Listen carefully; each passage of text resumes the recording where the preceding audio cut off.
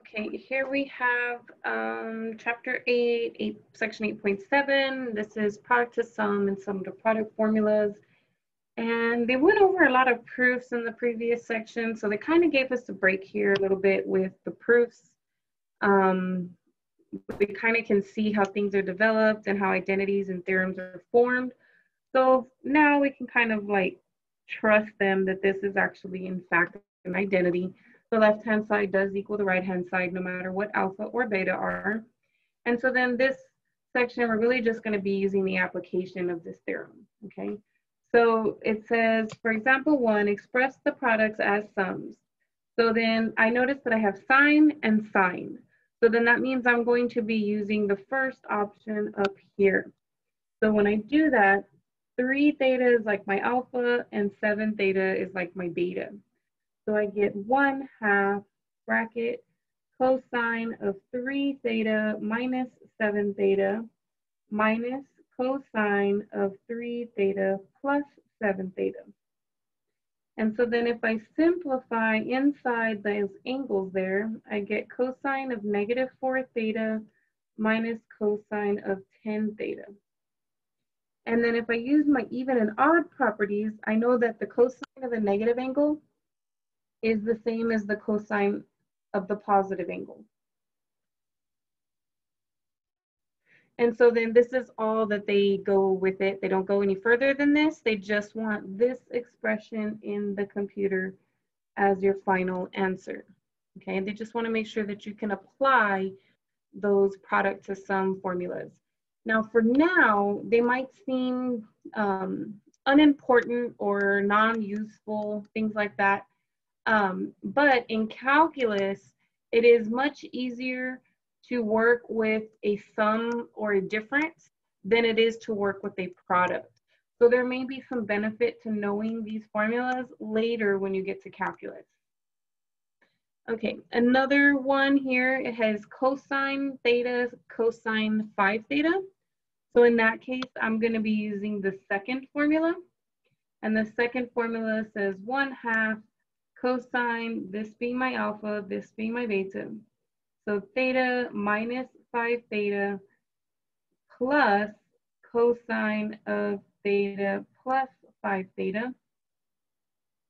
So we get 1/2 cosine of -4 theta plus cosine of 6 theta. And again, we can use our even and odd properties. So the cosine of -4 theta is the same as the cosine of +4 theta because cosine is an even function, right?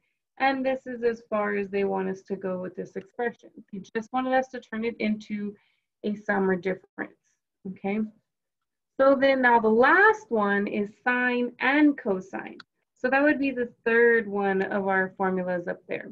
So when I convert that one, it's 1/2 sine of alpha plus beta.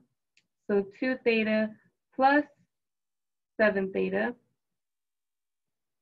plus sine of alpha minus beta.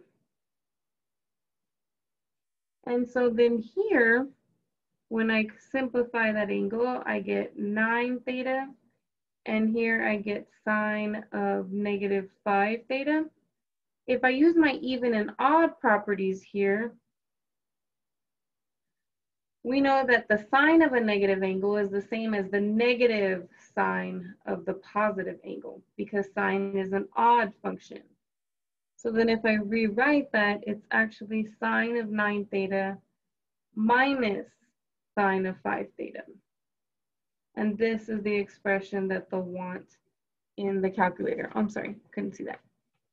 This is the expression that they want. They don't want the double signs, they just want a single sign there.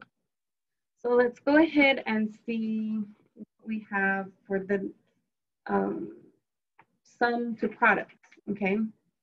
Sometimes you might, in calculus especially, you might perform whatever it is that you're trying to perform with the sum, but then in the end, when you look at the back of the book in calculus, you might notice that they're written in this manner, okay? And so if that's the case, then you need to know this formula to know how they got this kinds of answers as the final answer in the back of the book. Sometimes when we simplify things, it's nicer to have things in a product form, especially when fractions are involved, because then you can reduce those fractions by one of these trig functions, okay? So let's go ahead and apply these theorems. So we have different ones. We have sine plus sine, sine minus sine, cosine plus cosine, and then cosine minus cosine. So these are all the different variations of what we could see. So let's go ahead and apply the first one. The first one has sine minus sine. So that is actually going to be the second formula here, sine minus sine. So we're gonna plug it into this formula.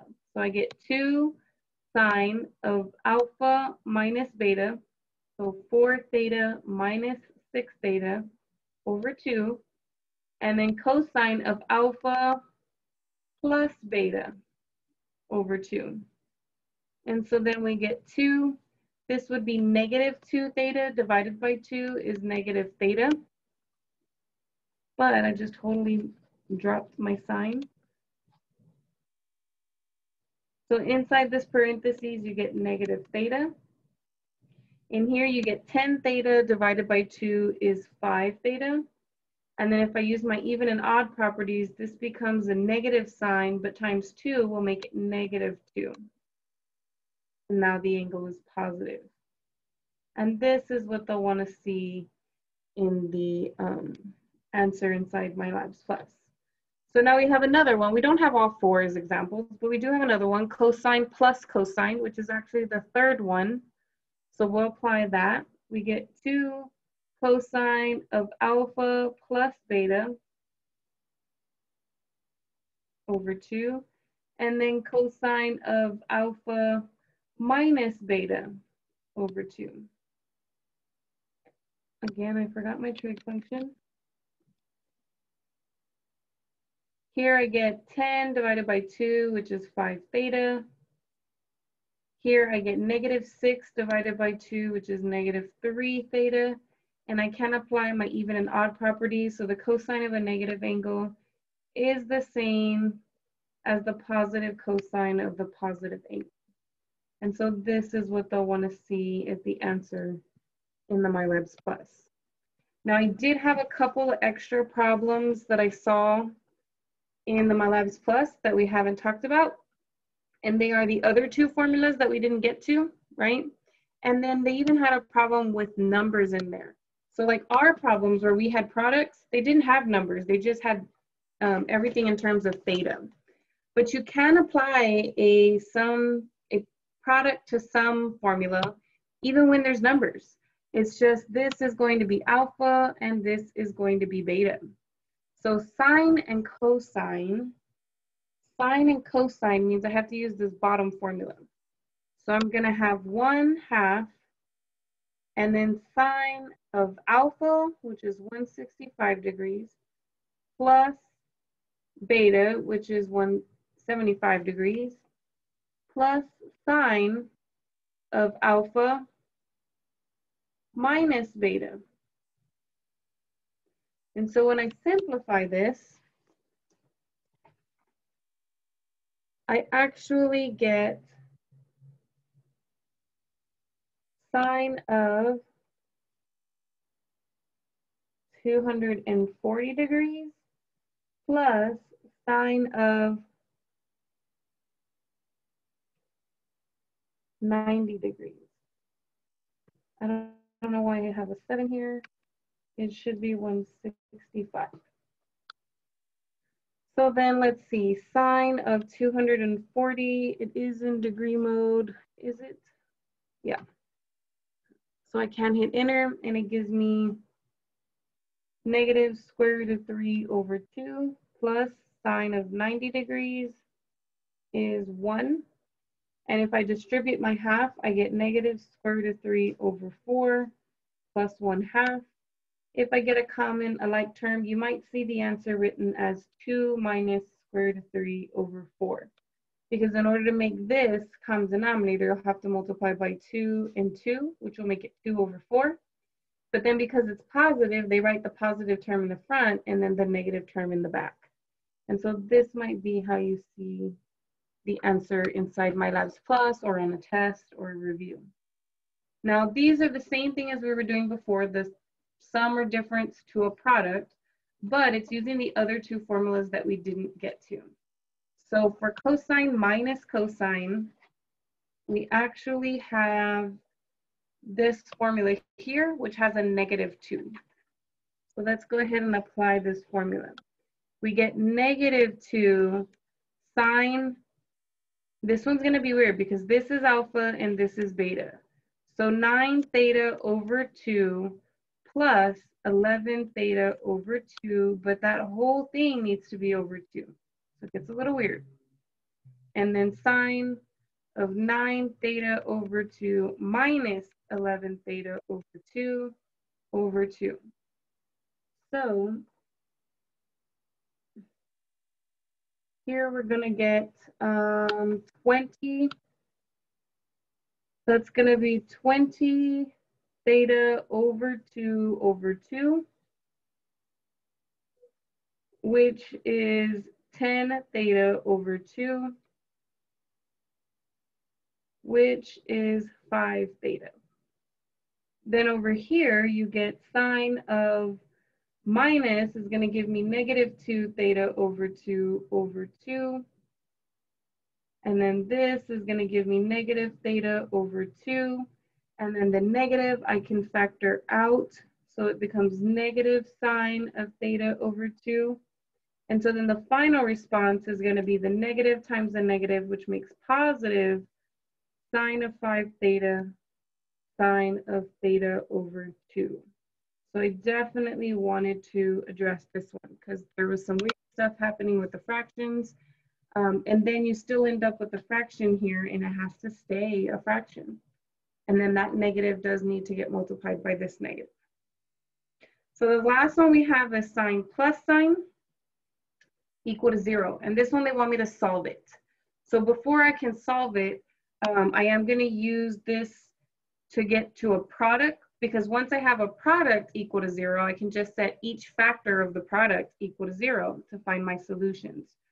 So for this one, I'm actually going to apply the theorem first. So I get 2 sine of theta, or no, I'm sorry, alpha plus beta. Alpha being 4 theta and beta being 2 theta. And then cosine of alpha minus beta. Still equal to 0. So we get 2 sine, that is 6 divided by 2, 3 theta, and cosine of 2 theta over 2, which is just theta, equal to 0. And so they do tell us that they want all the solutions. So they need to be between 0 and 2 pi, with 2 pi not included. Okay, so then what we're going to do is we're going to take this factor,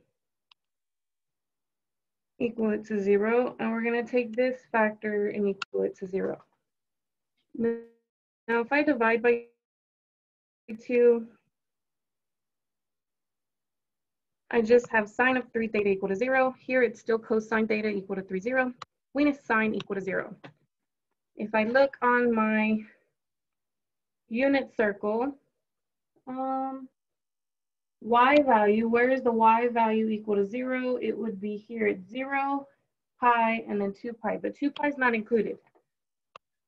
So when 3 theta is pi k. So if k is 0, this is 0. If k is 1, this is 1, so on and so forth. But you could put 0 plus pi k if you wanted to, but it doesn't make a difference. So then if I divide both sides by 3, I actually get that theta is pi over 3k. So That means for k equal to 0, we get 0 times pi over 3 is 0. For k equal to 1, we get theta equals 2, or no, just pi over 3. For k equal to 2, we get theta equal to 2 pi over 3. For k equal to 3, we get theta equal to 3 pi over 3, which is just pi. For k equal to 4, we get theta equal to 4 pi over 3. For k equal to 5, we get 5 pi over 3. And for k equal to 6, we get 6 pi over 3, which is 2 pi. But 2 pi is not included in the interval. Oh, you can't see anything that I'm doing there. So all I'm doing is plugging in 0, I get 0, plug in 1, I get pi thirds, plug in 2, I get 2 pi thirds, plug in 3, 3's cancel, I get pi. Plug in 4, I get 4 pi over 3, plug in 5, I get 5 pi over 3, and then plug in 6, that will reduce to 2 pi. 2 pi is not in the interval. So those are all the answers within this interval for the first factor. Then we also got to worry about the second factor. So when is cosine equal to 0? When is the x value equal to 0? That happens when the angle is pi over 2 plus pi k. Because it happens, the x value is equal to 0 here at pi over 2 and at 3 pi over 2, and then the next 5 pi over 2, 7 pi over 2, so on and so forth. So it just keeps going back and forth. Therefore, and we don't need to solve for theta because theta is already by itself. So when k equals 0, it's going to be just pi over 2. When k equals 1, it is pi over 2 plus pi, which is 3 pi over 2. When k equals 2, it is pi over 2 plus 2 pi. Well, obviously, if I'm adding 2 pi to this, it's going to be bigger than 2 pi. So 5 pi over 2 is bigger than 2 pi, which is outside the interval. So this won't be a solution. And I don't need to find the others because those are all going to be greater than this one. So they're all going to be outside of that interval. So then my answers are going to be these guys here. So 0, pi over 3, 2 pi over 3, 4 pi over 3, 5 pi over 3, pi over 2, and 3 pi over 2.